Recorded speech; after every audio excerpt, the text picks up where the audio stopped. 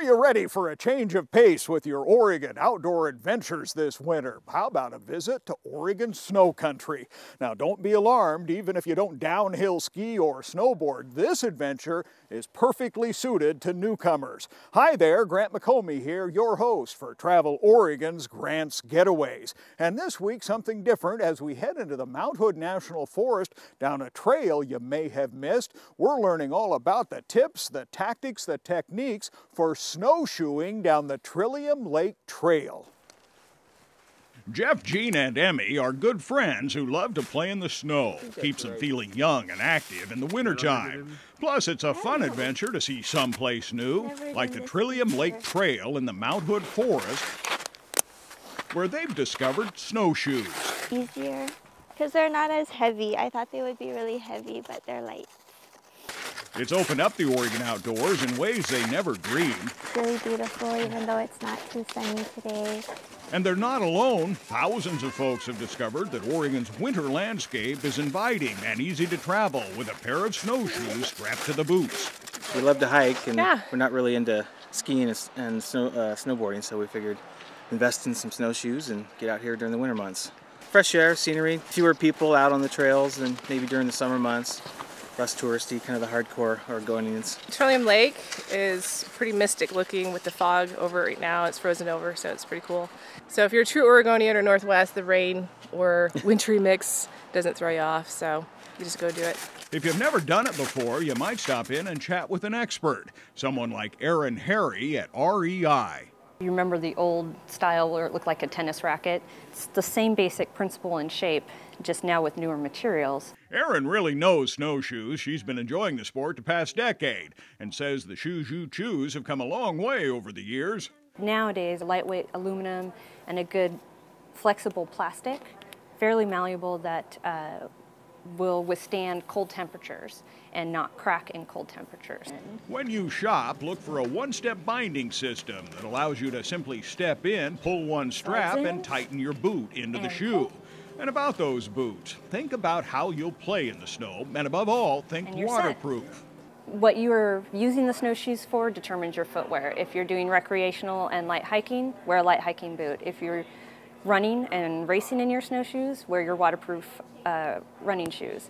All of the bindings should allow for all those types of boots. Clothing's critical too. Erin says be prepared for the winter outdoors by layering with synthetic-based clothing that wicks the moisture away, and top it all off with a waterproof, windproof jacket.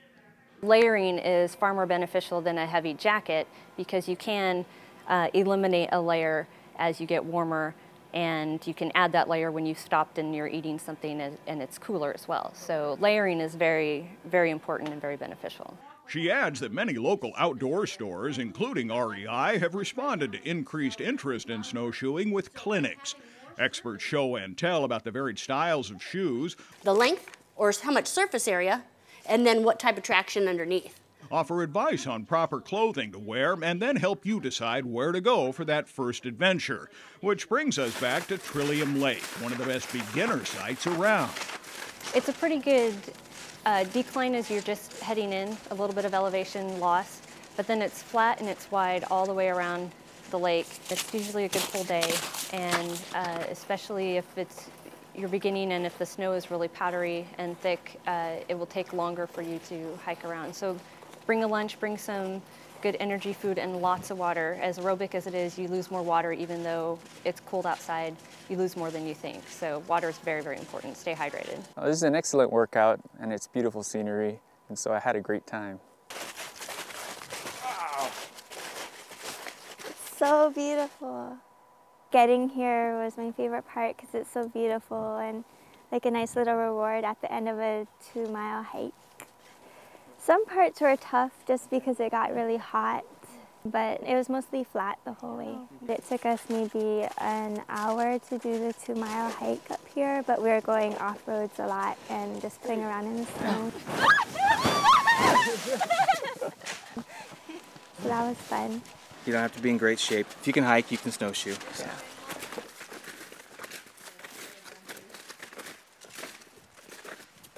That part of snowshoeing is absolutely true, and there are many other places beyond Trillium Lake that you can check out. You might consider Frog Lake, White River Snow Park, and the Tilly Jane District on the north side of Mount Hood. Something else to keep in mind, this winter has been weather fickle. That is, the snow level has risen and fallen thousands of feet each week. So check the snow conditions and the weather forecast before you go, especially if it's turning warmer and the forecast is for more rain in the mountains. That could make it harder to stay dry, and you may want to have a backup plan if the lower elevation sites are just too wet. We've provided all the details, directions, and contact information so you can make your own snowshoe adventure. We've provided that information right here on the Travel Oregon website. So until next week, get out here and make your own Oregon outdoor adventures and let Travel Oregon be your guides. For Travel Oregon, I'm Grant McComey.